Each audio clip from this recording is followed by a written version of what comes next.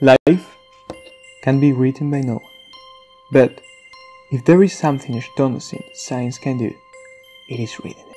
By only taking one hair from your head, we can track your origins, identify your relatives, and even detect health issues.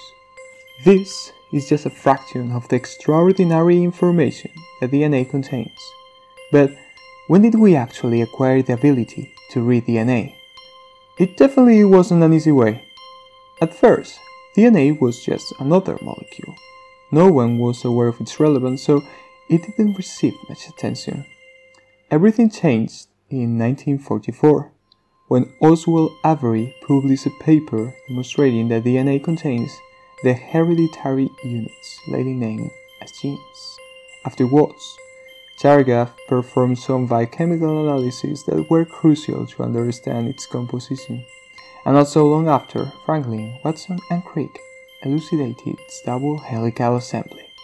As you can see, by the 50s, science was already capable of determining DNA's role, content, and structure.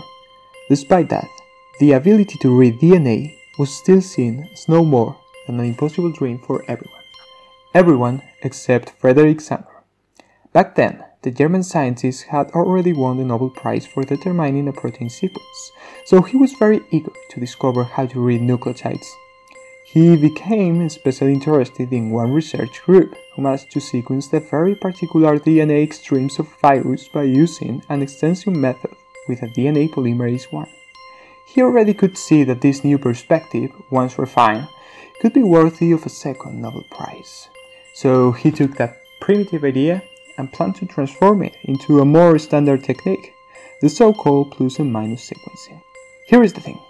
When the DNA polymerase is in the presence of regular and some radioactive nucleotides, a primer, and a sequence, the complementary strand is synthesized and marked. Yet, if the DNA polymerase is under poor chemical conditions, marked fragments of several lengths are going to be obtained instead. And then, this reacting product can be split into different fractions in order to receive different treatments. Plus vessels will get a single nucleotide, in this example thymine, producing that all the incomplete fragments get filled until the last base is this one. In contrast, minus vessels will get the other three nucleotides. Then, the synthesis would stop exactly before the appearance of the corresponding lacking nucleotide. By making these reactions in all fractions, we would obtain all possible lengths in the sequence.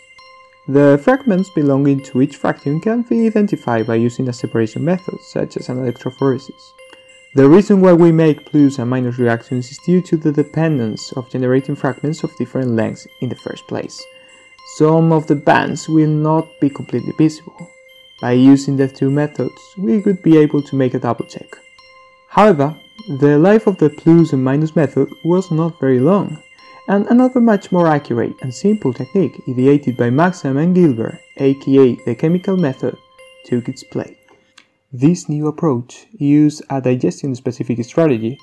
First of all, the molecule needs to be marked by substituting a regular phosphate group degraded by a phosphorylase with a radioactive one added by a kinase.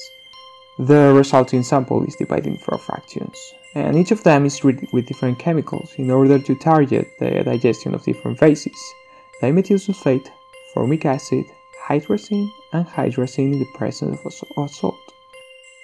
The digestion will occur randomly at different positions, producing fragments of different lengths.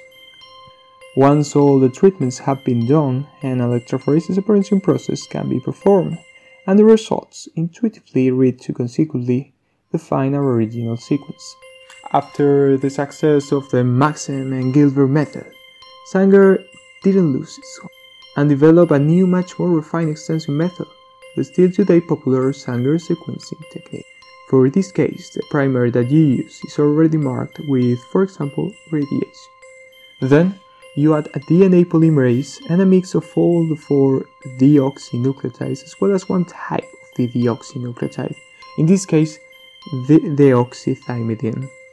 Then the synthesis reaction will take place and all the molecules will be added until one dideoxynucleotide is included.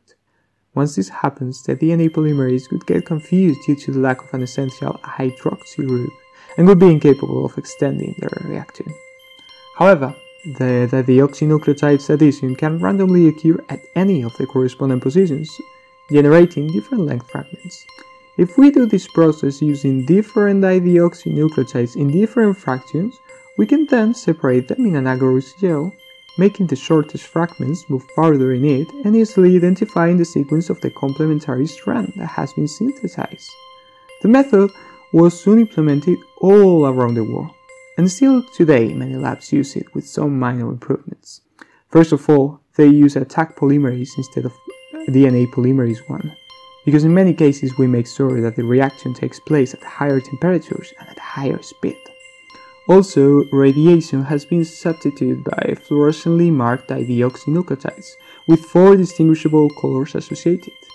For that reason, we do not require to prepare 4 different fractions. We can load an Unix mix in a small capillary to perform the electrophoresis. Then, the combination of a laser and a sensor could reveal the distinct bands, and a software program will easily register the data and reconstruct the original sequence. But even this updated Sanger method is not really used nowadays for sequencing large quantities of data, such as a genome. Considering its cost, it would take more than $1 million to read one human DNA sample. What do we use then? Well, that is something that you will see in the next video. Thank you for your attention, for always being here, and being always.